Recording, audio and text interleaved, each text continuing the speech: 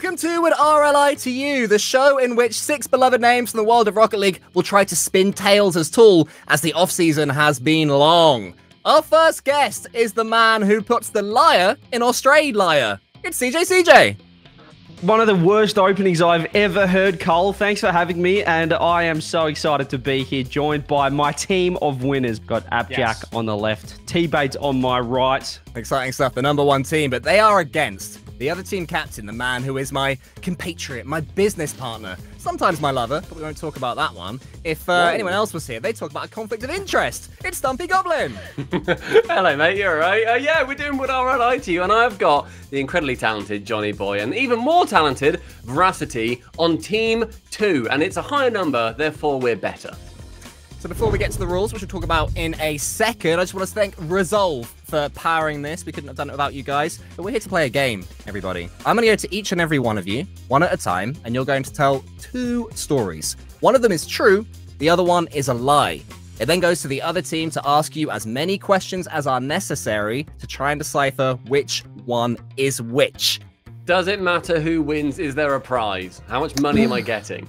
No, you are getting absolutely nothing. You mean nothing to me, and I will never give you a penny for as long as I live. Stop trying to get subpar money. If everyone is happy, we're going to go to Stumpy Goblin first.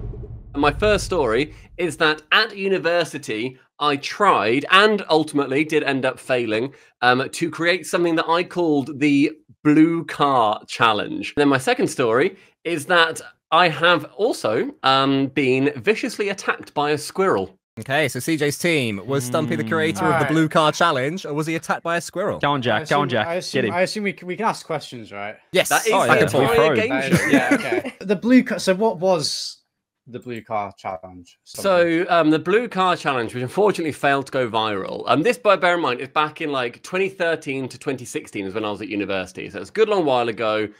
We'd just come out of when I was at secondary school, and there was like planking and all those kind of weird viral challenges that were going on. You would try and do the most ridiculous pose that you could think of whenever you saw a blue car, or when you saw a blue car and you could then do a ridiculous pose. So say you're walking down the road at uni and you saw a Peugeot 206, a blue one. You'd then go next to it and you would maybe lay across the bonnet looking like you'd been hit by the car. You try and make it look as crazy as possible, all in order to then have like a picture, then go viral. Then other people would then do the Blue Car Challenge. Cool. Okay. So you posted this, picture or multiple pictures on social media. What? On Facebook. This was in, I believe, 2014/2015. So, God, how old was I then? About 10 years ago. Interesting. Your years are changing already. You said 2013 about 4 minutes ago. I said I was at university between 2013 and 2016, and it was somewhere in the middle. True. I don't know when. I I remember it being cold. Stumpy, you didn't provide much information about the vicious squirrel attack. Can you provide more information on that one, please? I'd love to. So I used to volunteer at an animal rescue place that was near where my parents lived. There was a squirrel that we had to clean with because it was so bitey that we had to put on a welding glove and put our hand just about into the cage and try and clear it out. And this squirrel basically figured it out after a good few weeks. I worked there every weekend. After a good few weeks, that it jumped on my hand and then ran up my arm, at which point there's a squirrel that has been known to bite through welding gloves next to like my neck. So I then grabbed it and then pulled it away. And then suddenly I'm now holding a squirrel. And so it does what is natural to it.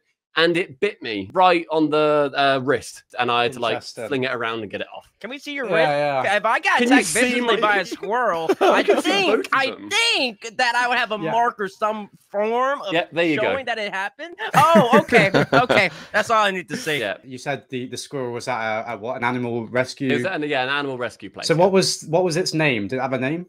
As far as I know, the squirrel didn't have a name. We just had it brought into us. It was called Animals in Need. Yeah. See, now I'm thinking I want to switch. Just really quick. Just because it's time to go.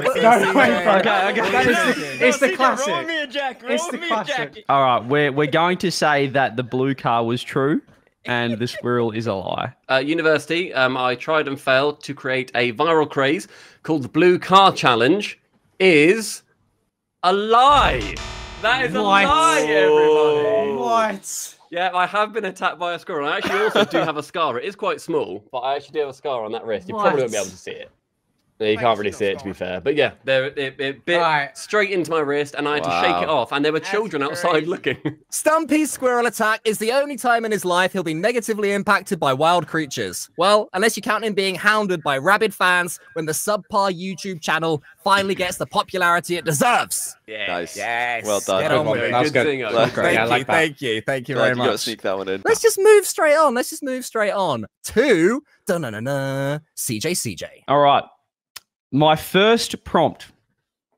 I once had to be rescued from a theme park ride. My second prompt. In my Aussie Rules football team, my rarely used full nickname is Cambob Squarepants. Sorry, Scorepants.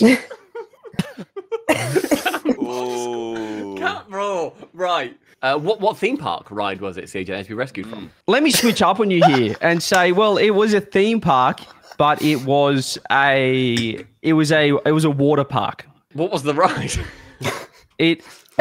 So you know those ones where you go in a capsule and it drops you, like where you stand there and it's like 3, 2, 1 drop. It's like kamikaze. Yeah, those are scary, isn't it? Yeah, you guys know those ones. Well, it wasn't that one. It was actually sort of one where,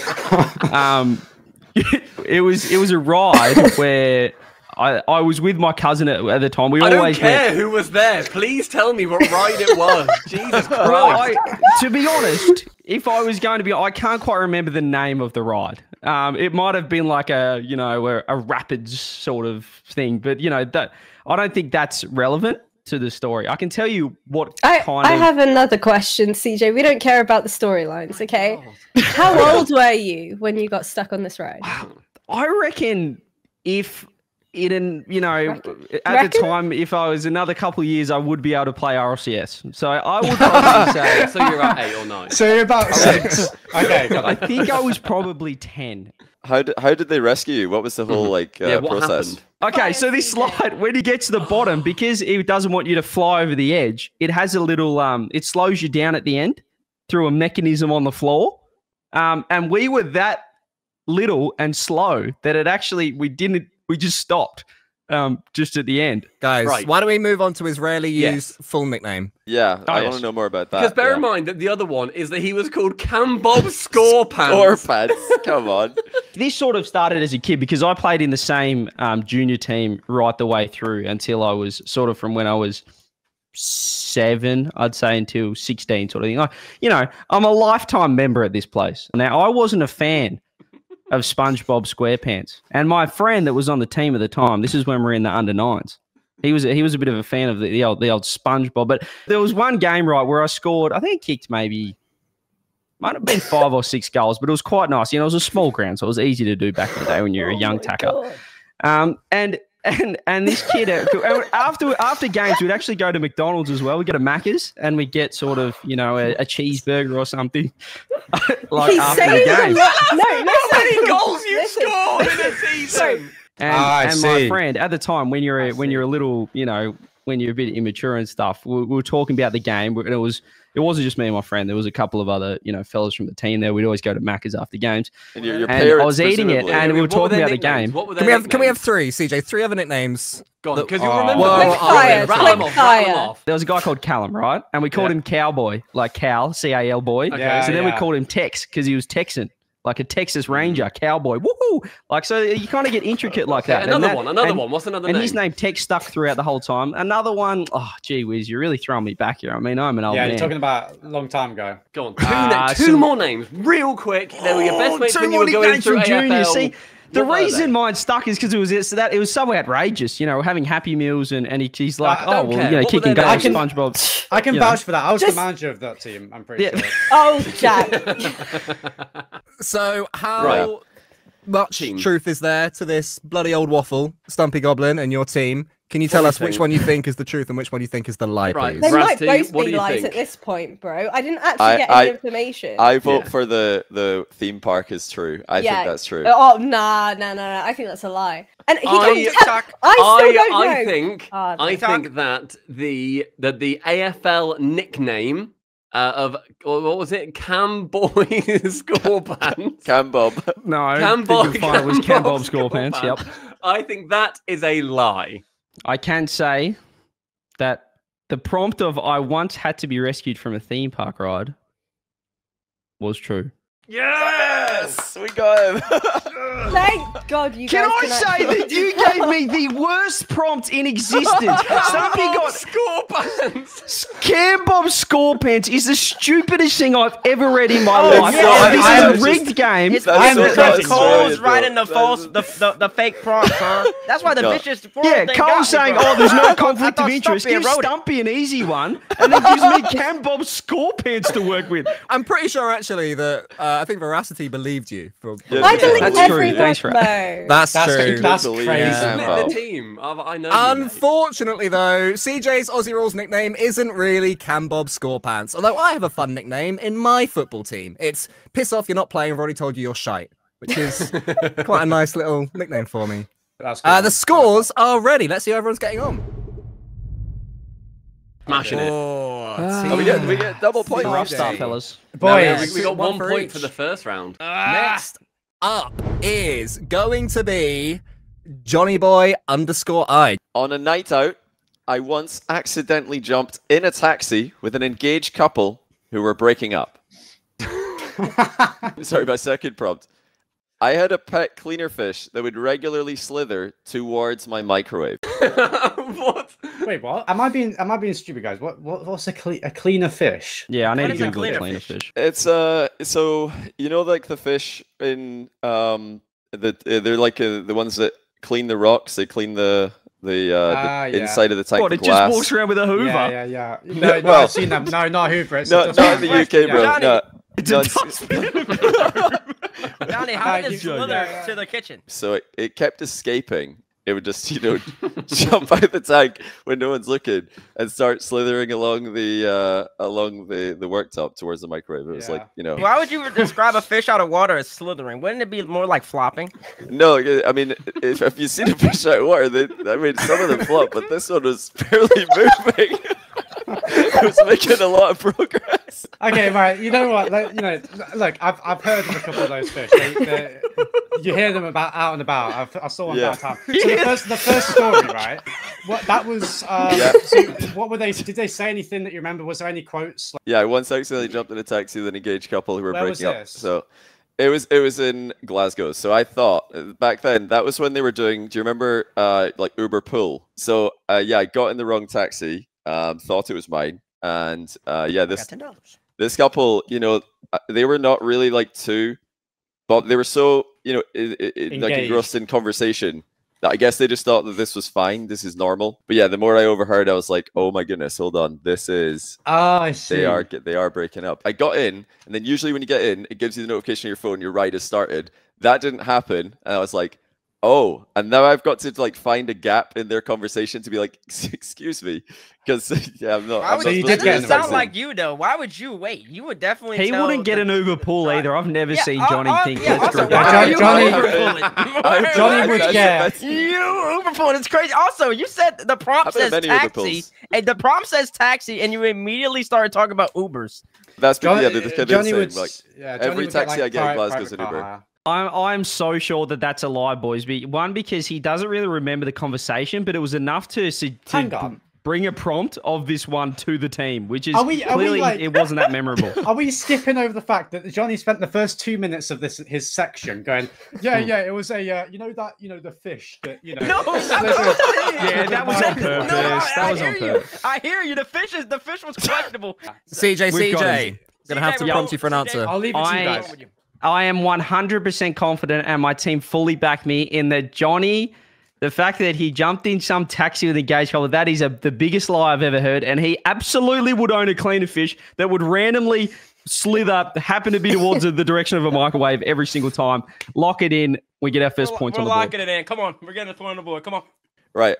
I can reveal that I had a pet cleaner fish that would regularly slither towards my microwave. It's true. Yes! Come on! Nice. Let's go! See, we got down because we know Johnny too well. There's no way John McDonald is hopping into Uber. Yes, everybody, it does turn out that Johnny's childhood pets were slimy, smelly, damp, lifeless bottom feeders that fed on scraps and occasionally slithered lazily towards a microwave. He used to really miss them, but now that void is filled by his Twitch chat. That's a lie. Nice. That's a lie. Next up is going to be Mr. Apparently Jack. My first prompt is, at school, I genuinely convinced my classmates I was a wizard. And the second prompt is that I think baby sweet corn is the most underrated food in the world. I add it to almost everything at home. Only at home. Also true. Sweet corn is that's goated. true right Okay, how Hey, did you YouTube video. convince them you were a wizard? So I was out at at break, right? And I had like my friends next to me. It started off with one guy. That's a Started lie with one already. friend. I would say to them, I was like, look at that guy over there, right? I can make him like freeze. I can make him like stand still on the spot.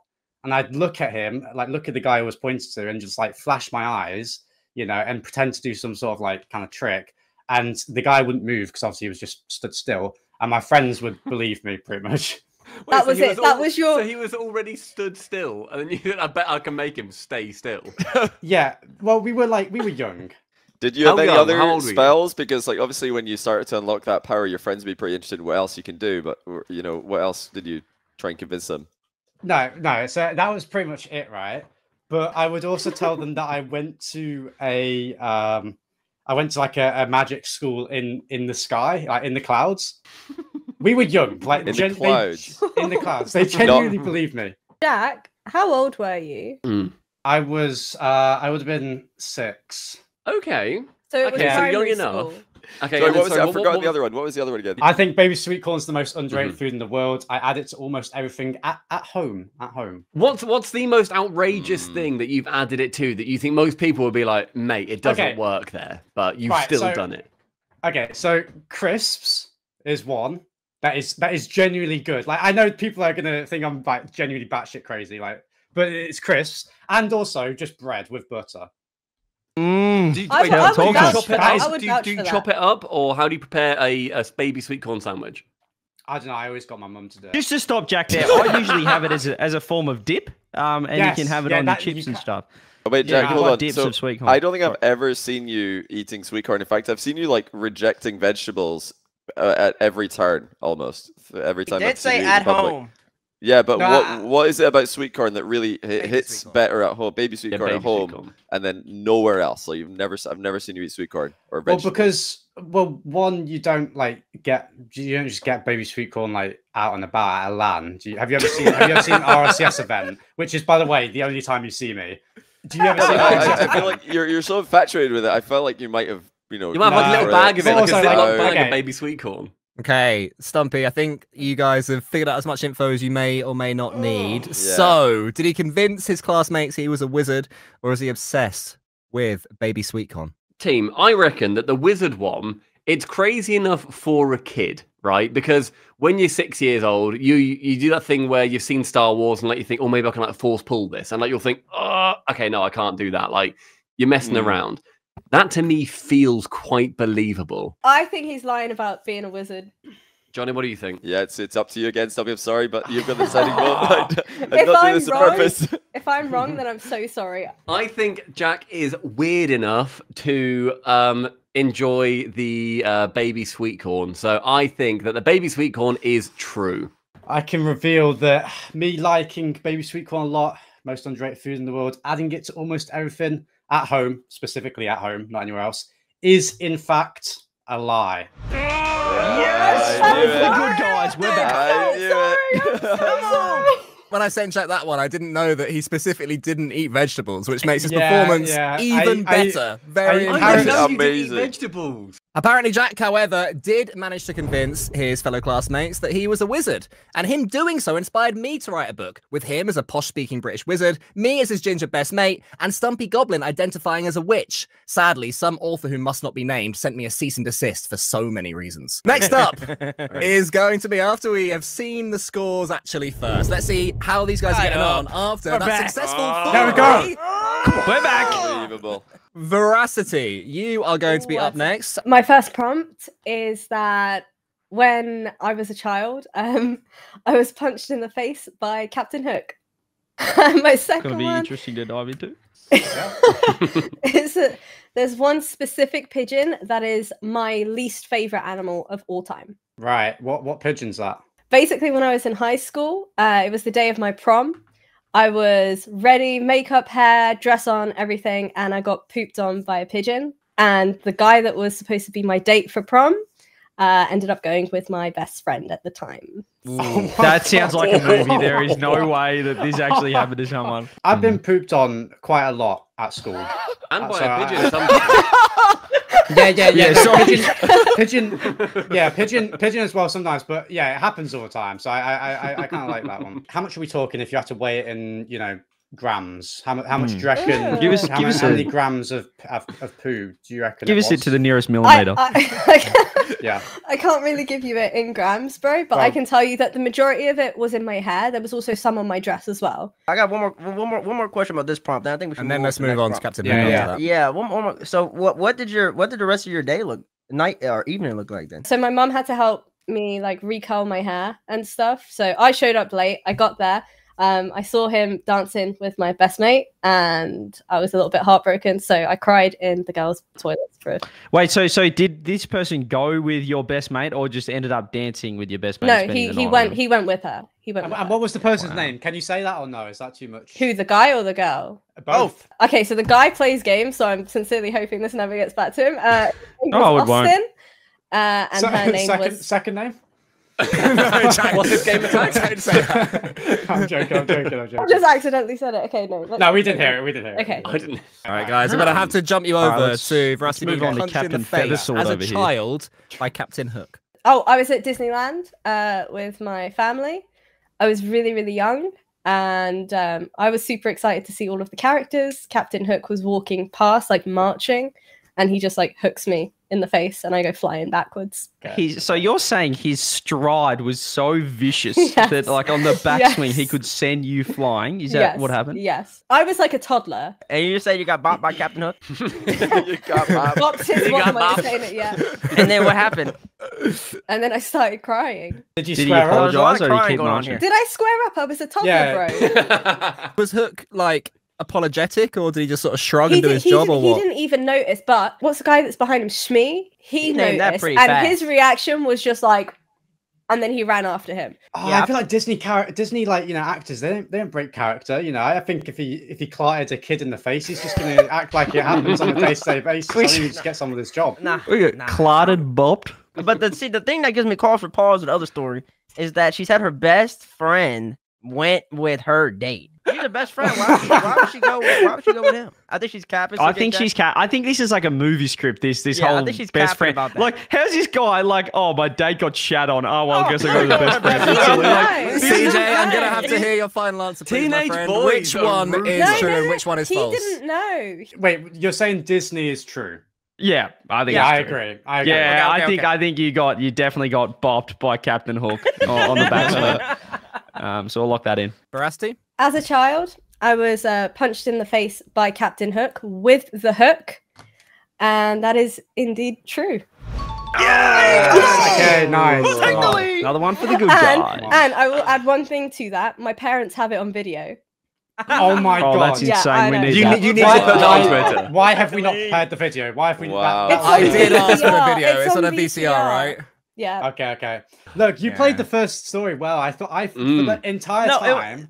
She went straight into it as well. So we are getting towards the end. Thank you, Veracity, for your stories. And thanks to the captain's right hook, you may have a lifelong phobia of pirates. The good news is that when Stumpy Goblin eventually does the right thing and dons an eye patch, you'll probably never speak to him again. The eye. He's not wrong. Finally, is going to be... It is Finally, is going to be Mr. Tbates. I was scammed on Rocket League by someone who it turned out went to the same high school as me. Prompt number 2, I hate going to the movies unless I'm wearing my special comfy pants. That is Very okay. So I'd believable. like to say, Bates, when's the last time that you went to the cinema and what did you watch? Actually, I just went to the cinema last Friday. Went to the cinema last Friday, and I went and saw that new Hunger Games movie. Okay, and what are your comfy pants that you wear? They're actually my PJs, which I don't have on right now, and my legs are really tight because you know I have a large posterior on the bottom with the. Oh, he did. That boy's got a dump. And so I like wearing stuff that gives me a little bit of room to breathe. This is why I thought this one was true, because Bates swings his cake about and No, he does, man. And That's deservedly so. insane. It's I'm actually so unbelievable. tight right now, and like people who know, like when I'm on the desk, I sit weird sometimes because sometimes I feel like my pants get too tight. So yeah, Okay, I like wearing pants that are. And comfy. what's it like having, such a, large? Why are you asking the bottom? question? Sorry. I'm invested. Jack just Just wants it. interested, Jack just trying to sneak that one in there. Just a personal interested, question. Can we ask you to stand up? Is that? Oh, he got cake. yeah. Just Are we believe it. gonna look at the Objectify it? goods? Yeah. How many people? I just want you to stand up and just stand sideways. If you want to. If you want to. Listen. Yeah. It's amazing. I'll show it to you. I'll It's give it to insane. you. What a man. This is the man right Look here. at that. Oh, that thing is cake.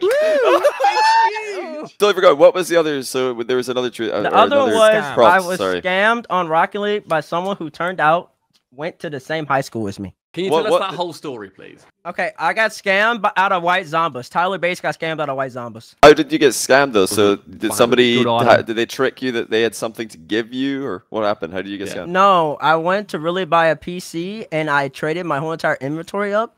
Cause that's when like the markets used to be dominated by what was that thing called? Heatwave. And I traded my inventory up to get it. Oh, And then I got the Zombas, and then I was working to try to trade to get some monetary value out of the Zombas, and I needed a middleman.